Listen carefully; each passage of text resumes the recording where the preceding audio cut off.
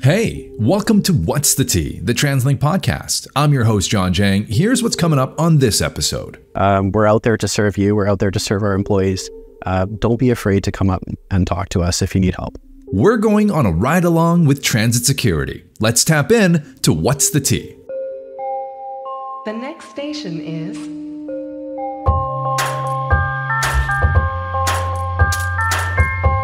Welcome to What's the Tea, the TransLink podcast.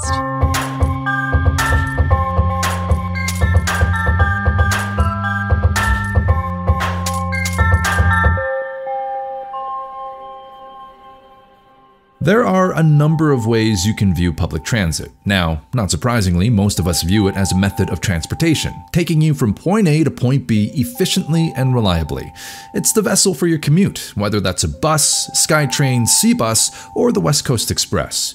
But you can also make the point that transit is a venue, a gathering place that is accessible to the public as you share a common space with other individuals along the way. By having this perspective, you can better understand why it's important for TransLink to have a dedicated transit security team. Now, you can consider other public venues or institutions, things like universities, hospitals, stadiums for sporting events, the list goes on and on. These are all venues where security is often present and noticeable. The same principle would apply to transit, but consider that the largest stadiums might only fit approximately 50,000 people at any given time, whereas nearly 400,000 customers take transit every single day. In some ways, transit security provides support to a moving city. Again, it's our buses and trains that are traveling from one stop to another, transporting people as needed. This presents unique challenges for transit security, who have a dual role in protecting TransLink employees and property, as well as customer safety and interaction. But so far, I'm only talking the talk. Producer Alan and I had the opportunity to join our friends at Transit Security for a conversation and a ride-along to find out firsthand what that experience was really like. The question is, could we actually walk the walk?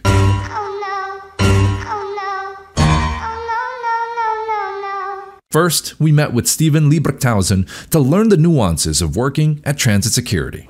Thank you so much. I'm glad to be here. All right, let's start with the hardest hitting question that I got for you today.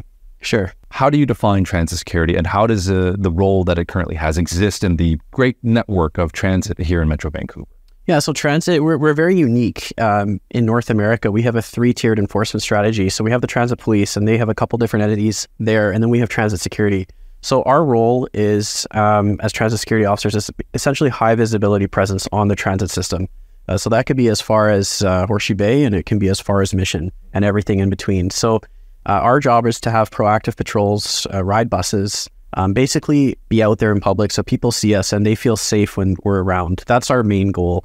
Obviously, there's lots of little things in between, like fair enforcement and rules and regulations and whatnot. But the biggest thing is safety, and just being out there as a visible presence really helps the public feel safer on our system. How often do you deal with that question? Like, what's the difference between transit security and transit police? Quite often. Yeah. And the main objectives remains the same. I think transit police, they're there for high visibility presence. We're there for high visibility presence. Where it divides is kind of where the criminal code sets. So they'll deal with higher priority calls, things that we don't have the resources to deal with. And typically you'll see a transit security officer on a bus, and you may see a transit police officer on a train, but that doesn't mean they're limited to that. We interchange quite often. So our roles might be very similar at times, and at other times they're very different. We're fortunate enough to meet up with them and we'll do fare blitzes, for example, where we have a group of transit security officers and transit police officers giving walkthroughs of coaches, just safety presence as well. So the relationship is definitely there on the job. Gotcha. Debunk this myth, or maybe confirm that it's real, but the myth being transit security can't arrest people. True or false? False. Transit security officers can make arrests. Our powers and authorities are a little bit more limited than that of a police officer. For example, if we find somebody committing an offense, we can arrest. If it's safe to do so, we can make an arrest. All the time after we arrest somebody, we will transfer them to police. Our goal is not to go out and arrest people. That's kind of a last resort for us. But again, if that's the safest thing to do in a situation, then of course we'll make that arrest and we'll hand them over to the police. All right, so then let's get into some of the nitty-gritty details, if you will. Working as a transit security officer, what are the majority of the calls that maybe you would respond to? If something's happening and they need transit security down at X location, more often than not, what do you think that call would be for? So we operate through Transit Communications. So Transit Communications will handle our call flow. We would respond to different calls throughout the day. We have problem passengers, we have belligerents, we have intoxicated, mental health issues, medical. So there's all types of different calls that we go to. There's certain areas that are busier than others, for example. So, the calls are, some days are few and far between, and other days, you're just running call to call to call. Probably the most common call we get is there's somebody sleeping on a bus. So they'll tell us, hey, there's somebody sleeping on a bus. This is the location that the bus will be at this time. Can you go intercept and investigate? So we don't know. Sometimes we don't know if that person's breathing or if they're simply just having a nap on the bus or what the case may be. But we quite frequently go to those calls. So our job is just to attend and to wake the person up and do a well-being check on that person first and foremost. And then we'll determine where they need to go or how we can help them further. So that's how that process works. And our patrol objectives are to ride buses and make operators feel safe. And so, yeah, we want to support them as much as we can. So we're out there on the street, in the bus loops, riding buses, and we're constantly interacting with our operators, making sure that they feel safe and they identify problems to us. And if they do that, then we can go and address those issues for them. Do you feel transit security is a thankless position? Or do you feel like you get enough love from operators and maybe members of the public to know that, this is an important job and the work you do matter? You know what, just yesterday we were at Marine Drive Station and an elderly lady came up to us and she said that she had lost her pass and she was just trying to get home and she didn't know how to do that without any money. So, we were able to help her. And so when that lady says thank you to you, it means a lot. It carries a lot of weight, and that you bring that with you for the rest of your shift. We deal with a lot of things throughout the day. Those are the things that kind of stick out and you really want you to come to work the next day. So yes, at times it is a thankless job, but there are definitely people out there that make us feel valued for what we're doing for the public. That's actually a really good point. It's not just the negative situations where transit security can play a role. It can be very supportive and helpful as well, because in a lot of situations, you might be the first line of customer interaction, customer experience that someone might have if they've lost something, if they're just simply lost, right? We got a lot of tourists here in Metro Vancouver. So in a way, you kind of act as a transit ambassador in certain different roles, right? That's the beauty of being out there in the public. We're in uniform. We have marked patrol vehicles. So people feel enticed to come approach us. If they have a problem, they'll come approach us. It might not even be related to transit. But thankfully, we have the resources. If we can't deal with it, we have the ability to get somebody there who can. So again, that's what makes this job really interesting and fun to come to work. And maybe just my last question here for you then, Stephen, and again, really appreciate your time on this today. What's the one takeaway you want listeners having as they listen to this episode? If there's one thing they pick up in this conversation with you, what would that message be? Don't be afraid to come approach us. If you have a problem on the system, if you want to make a compliment, if you want to make a complaint, we're there for the public. We welcome conversations from the public at all times. With our conversation with Stephen in the bag, producer Alan and I felt reasonably prepared to join Stephen and his colleague Vavita Reggie on a ride-along to get a first-hand look at what it's like being transit security.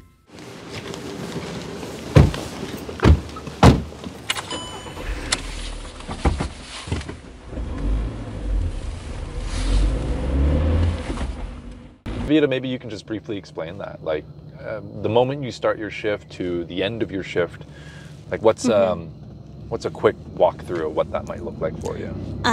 So we always start off with briefing. So we'll go over any important highlights that happened the night before or throughout the week. Just stuff to be mindful about. Any areas we need to have more presence. So typically, the Main Street SkyTrain station, we do have more presence there, and along Hastings to support our operators. And then we get packed up, grab our radio and gear, and we head to the car, where we'll start off in our areas that are assigned for that day. And then along the way, we might get calls, or we might choose that we might ride a bus and support the operator and do fare check on the coach. Right. Or it could just be fare enforcement at fare gates, or checking different coaches at areas like Marine Drive Station at different bus loops. So Vivita, we're just about to turn up onto Marine Drive, a pretty busy sort of artery throughout Vancouver on the south side. When you're out on the roads like this, do you keep your eyes open and peeled for other transit vehicles just to make sure, like, oh, okay, they're moving along pretty nicely, or oh no, like maybe a trolley bus has a wire that got knocked down? So what are you usually doing when you're on the roads and you're scanning around like that? Yeah, we do keep an eye out for mostly our bus drivers. We usually know where timing points are. So if they throw their four-ways on, and if it is at a timing point, we'll know, okay, it's just a timing point. Whereas if it's somewhere in the middle here and they throw their four-ways on, there might be something else going on. So we do try to check in with them to see that everything's okay. So we're just here at Marine Drive Station. So it usually is a rush hour traffic, so it is a little bit busier at this time of day. Students coming back from school or going to school, people getting off work. So we do have a lot more people out and about. We're able to do fare enforcement, focus more on that. And because it is a little busy,